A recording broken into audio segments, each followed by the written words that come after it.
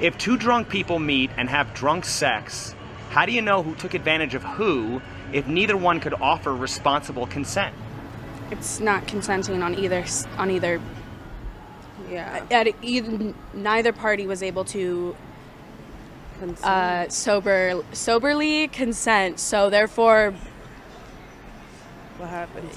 whatever happens, and that's Unfortunately, unfortunately, aren't most sexual encounters happening under drunken conditions? yeah.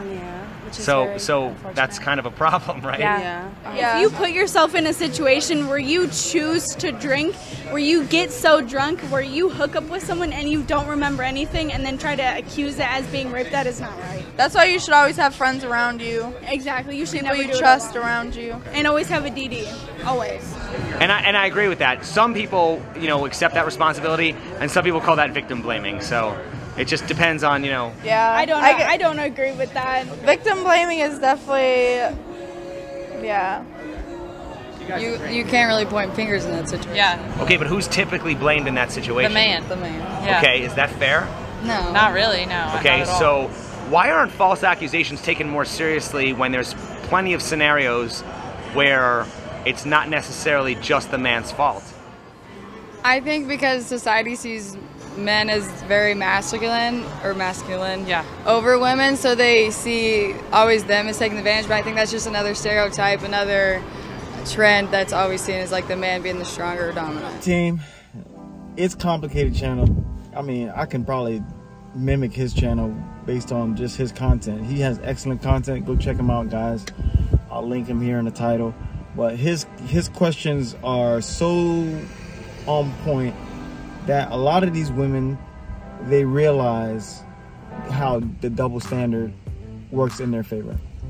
And they don't want, you see how, they're tiptoeing around the answers of these questions. But what I'll tell you, fellas, is if you get a woman intoxicated, you're going to get in trouble. If you do anything with that woman, you are putting yourself in a position to be held liable for anything that occurs. Because, even if you are intoxicated and you're both intoxicated, she can't responsibly give consent. And you are going to get in trouble. You are going to be the one to get in trouble. So you run the risk of someone developing some buyer's remorse. Buyer's remorse is when you buy something, you get home and you're like, I didn't really want to do that. And then next thing you know, consent is removed. And are there animals in this world? Yes, there are bad people in this world that do horrible things. I don't condone anything. I don't condone anybody's bad behavior. But don't put yourself in a situation where it's a lose-lose for you as a man. It's a lose-lose to be partying, getting intoxicated, and trying to make a move on a woman. I hate to say it. You can do it at your own risk, but can't say I never gave you anything. Here's a tip.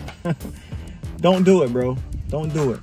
If this girl really wants you, you have to be able to think in 2022, like, you're gonna get in trouble.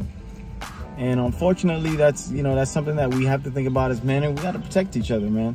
Here's a situation where these women are answering a question and they're admitting that neither party can give consent if both people are under the influence. But they say one thing, but in the execution and the practice of it, it's going to be a totally different situation. Trust me. Just coffee dates. Meet her up, coffee date. Nobody ever got too excited off of caffeine, but coffee dates, get to know her, have that be the first meeting.